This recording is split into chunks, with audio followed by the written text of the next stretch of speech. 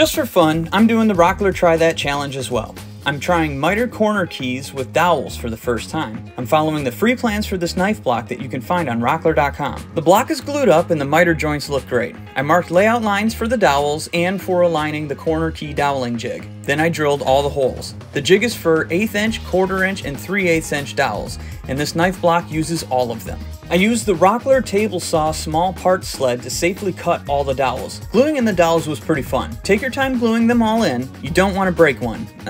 Just trust me. I grabbed a flush trim saw to remove the excess dowels and then sanded the block to smooth perfection. Applying the finish is always the best part to me. And it was easy and satisfying using the Real Milk Paint Co. cutting board oil. Buff on, wait 15 minutes, buff off. Then I jammed this block full of bamboo skewers and put it to use. Trying something new is always fun. We learn, we grow, we become more confident, and we sharpen our skills, which is why I needed a knife block to hold all these new and sharpened skills.